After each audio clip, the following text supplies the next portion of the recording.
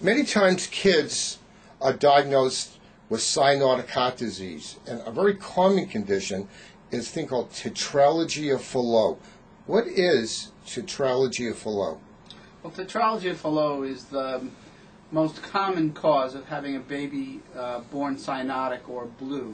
And all that means is that there's a less than normal level of oxygen in the Are they always blue at birth?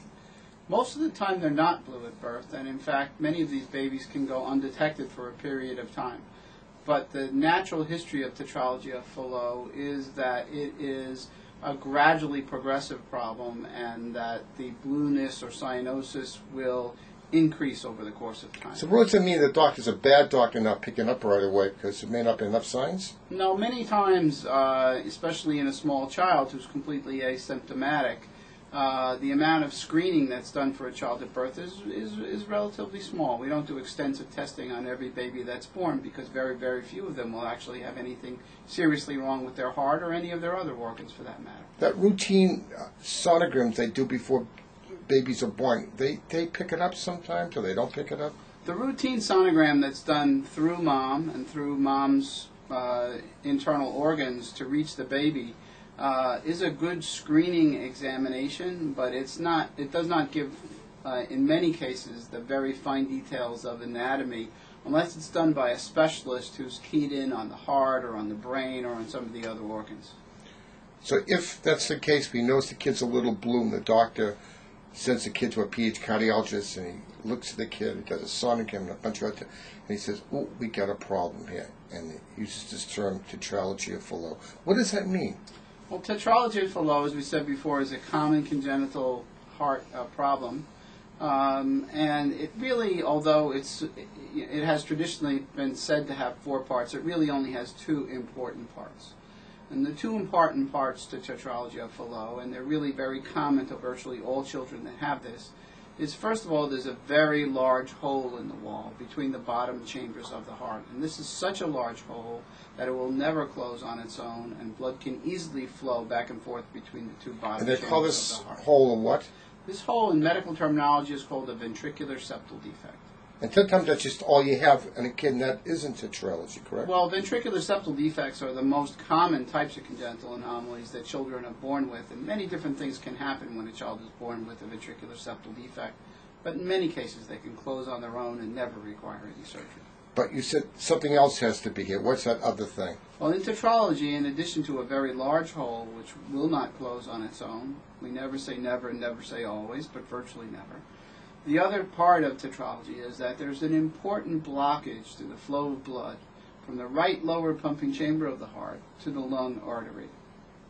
And that's delivered by what kind of a connection? Well, there's a normal connection in the heart between the right lower pumping chamber and the lung artery, just as there is a normal connection between the left lower pumping chamber and the main circulation, or the aorta. What do they call that connection? Well, the connection between the left ventricle and the aorta is called the aortic valve, and the connection between the right ventricle and the pulmonary artery or lung artery is called the pulmonary valve. Basically, it's a pipe that brings blood to the lung? That's correct. It's a large blood vessel, two of the largest blood vessels in the body. In most normal hearts, they're about the same size. One carries blood to the main circulation, and the other one carries the blood to the lung artery circulation. But there could be other components, because the word tetralogy means more than 2. Sometimes you have other things. Traditionally, Tetralogy of Fallot consists of 4 different parts: the ventricular septal defect, right ventricular hypertrophy or thickening of the right ventricle, pulmonary stenosis, which is a blockage to the flow of blood from the right ventricle to the pulmonary artery, and finally something called overriding of the aorta. And that has to sort of do with complicated medical terminology, but it has to do with the position of the hole in the wall between the bottom chambers of the heart. And if brought to you, at what age would you see the kid, and what can you do for it? Well, most of the time when tetralogy is discovered in a young child, and typically it is discovered in the first month or 6 weeks of life, and sometimes at birth, those children don't generally require any surgical treatment at birth. There are very many exceptions to this. There are children that have severe blueness or cyanosis right at the time of birth, and there are some children who reach the age of teenage years or even beyond and really only develop very mild cyanosis. But typically most children will develop some cyanosis around the time of birth, but will not require any surgical therapy around the time of birth. When I say that, I mean the first 1 to 3 months of life. Can they sometimes open a valve by stretching it? Valves can be opened and stretched with balloons by the cardiologist in the catheterization laboratory without surgery, at least the traditional type of open surgery. In Tetralogy of Fallot, almost always the type of blockage that the child has is a complicated multi-level blockage that extends from inside the heart through the area of the valve and even above the area of the valve. In addition to that, we don't want to open that connection widely, because if we did, with that very large hole in the wall between the bottom chambers of the heart, too much blood flow would occur through the lungs, and it would be uncontrolled. So it's a balancing act, isn't it? It is, and most patients with tetralogy, when they're born, are pretty well balanced, but that balance shifts out of their favor as they get older, so that we have to time the surgery. In Tetralogy of Fallot, surgery is inevitable. It never goes away on its own. It never heals itself, and there's no non-surgical way, really, to treat it. So we know all babies that are born with Tetralogy of Fallot will eventually come to cardiac surgery. And one of the jobs of the cardiologist and the cardiac surgeon is for every individual child to pick the safest time at which that child should undergo surgery. Usually, when is that be considered the safest time? At a certain size, age, what? All of those things go into consideration. Most babies with Tetralogy of Fallot grow pretty well, so they grow along a normal growth curve. So small weight is not generally a problem for them. They usually gain weight pretty well. And we know from years of experience that the risk of the operation will generally decrease to be as low as it's going to be by the time the child is 3 or 4 months of age. So from the time the child is born, unless there's some unusual circumstance or another illness which intervenes, we generally would tell the parents that they should plan on having the child undergo surgical correction sometime between 3 and 6 months of age. We say correct, a total correction, a partial correction, what do we do? Well, that's always an interesting point in congenital heart surgery.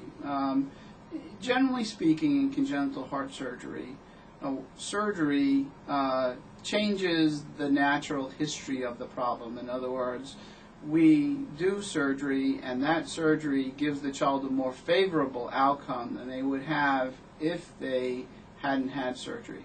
So that sounds like a lot of medical gobbledygook, but basically what it means is that after you've had open heart surgery, for instance, to repair Tetralogy of Fallot, you're not cured in the strict medical sense of the word. You may have to take medications, you require medical follow-up throughout your lifetime, and there are always a possibility that some other things may happen in the future which may require surgery.